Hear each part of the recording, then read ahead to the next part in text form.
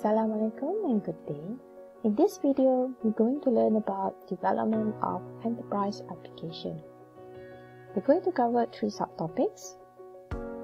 First, EE architecture, followed by EE pattern, and then we focus on MVC, Model View Controller. So let's recap about our EE architecture.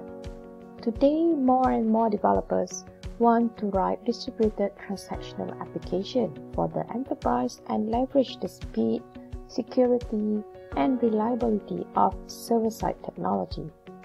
If you are already working in this area, you know that in today's fast-moving and demanding world of e-commerce and information technology, enterprise applications have to be designed, built, and produced for less money, faster, with fewer resources than ever before.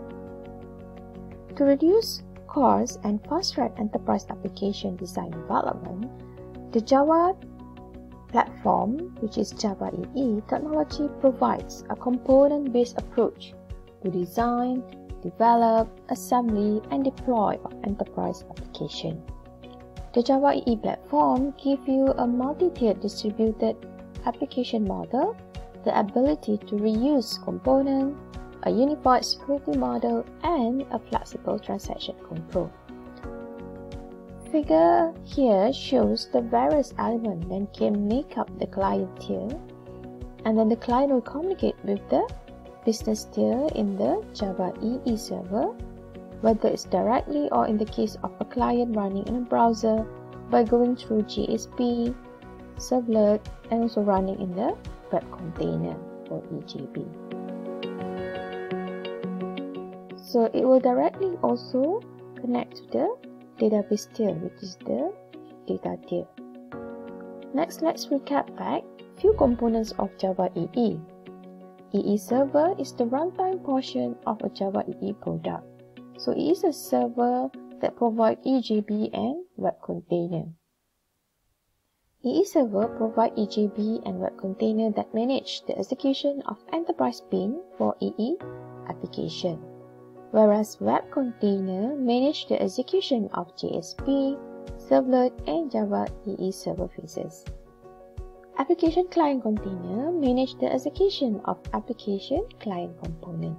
Now, let's take a look of Java EE tier. So as we know that Java EE applications are made up of components. A Java EE component is a self-contained functional software unit that is assembled into a Java EE application with its related classes and files and communicates with other components. So in the EE specification, we have about 3 main components. The first one is client components. And then the second one is the web components. And then the third one is the business components. So EE components are written in a Java programming language and compiled in the same way as any Java programming language program. The difference when you work with the Java EE platform is the Java EE components are assembled into EE application, verified that they are well-performed, well-formed, and in compliance with the Java EE specification, and deployed to production where they are run and managed by the EE server. Right, let's move on to design pattern. What is design pattern?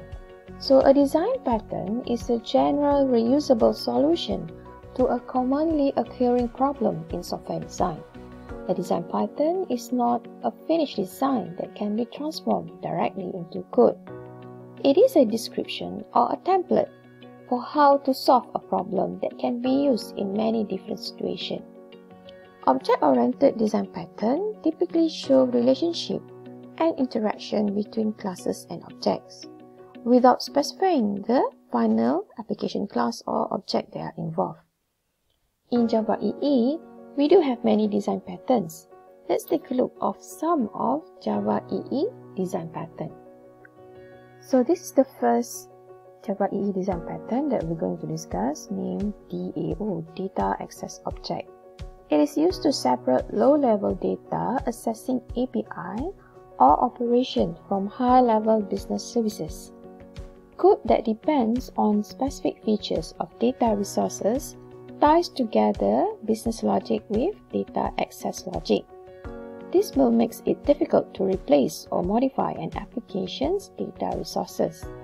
So that's why this pattern separates a data resource client interface from its data access mechanism.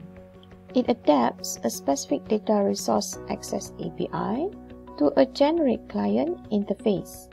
It allows data access mechanism to change independently of the code that use the data. In this figure, we can see that it's a class diagram that represents the relationship for the DAO pattern. So we do have a business object here that represents the data client, and then we do have a data access object that it is an abstract, the underlying data access implementation for the business object to enable transparent access to the data source. So it contains the CRUD method, which is create, read, update, and delete. We do have a data source here that represents a data source implementation. And lastly, we do have a transfer object class that represents a data carrier, which is a DAO that may use it to return to the client.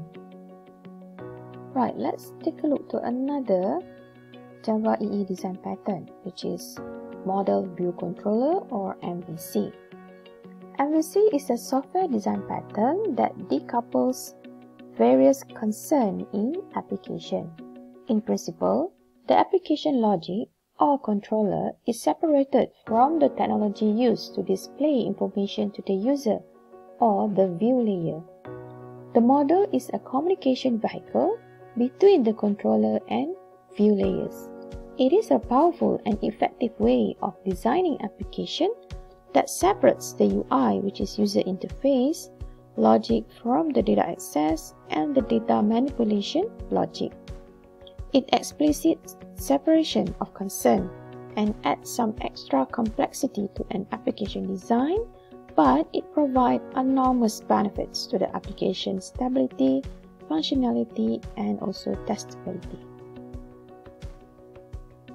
Right, MVC also separates an application into the three main aspects. So the first one, as I said just now, model that contains a set of classes which are basically the data with the business logic and roles that describe how the data can be manipulated.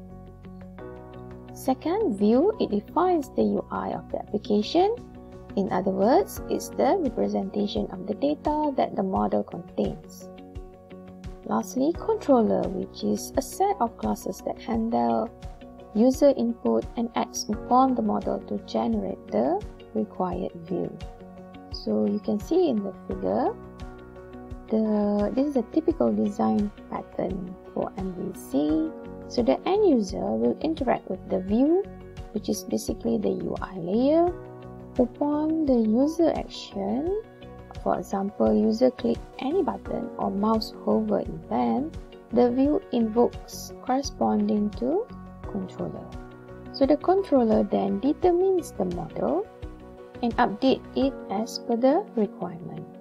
Once the model is updated, then the controller will generate the view and update it for the end user.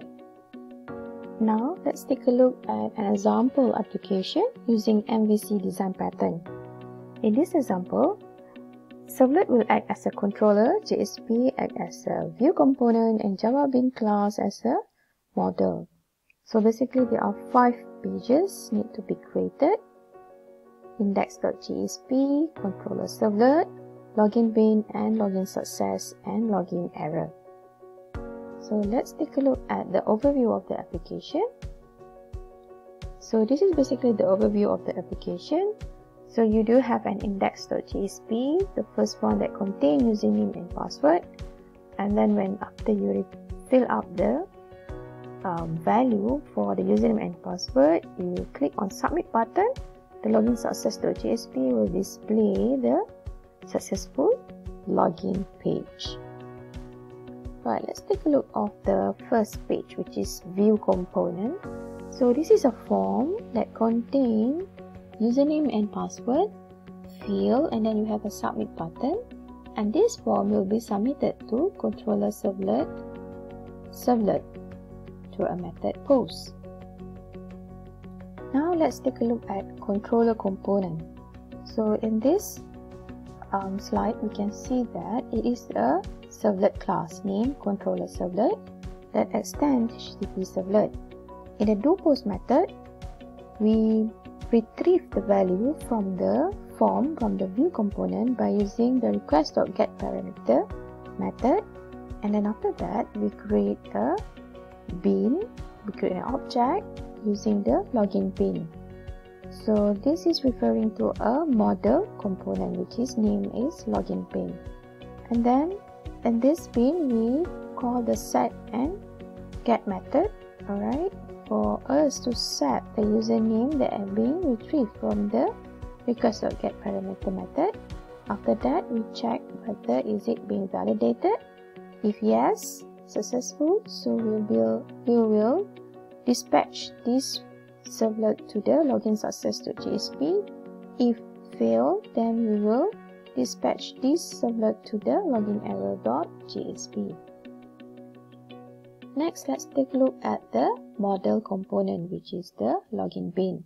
So this is basically a normal Java bean class that have the constructor, and then it have a get and set method. Next is the view component, another view component that for displaying the successful login page. So after the user have been logged in and been validated, so this page will be displayed to the user. So basically it still calling the bean to get the bean name, and then it print out the username of the object, which is the user that have been logged in. Alright, that's all for now. Please read chapter 7 for more details on an example for the chapter development of enterprise application. Thank you.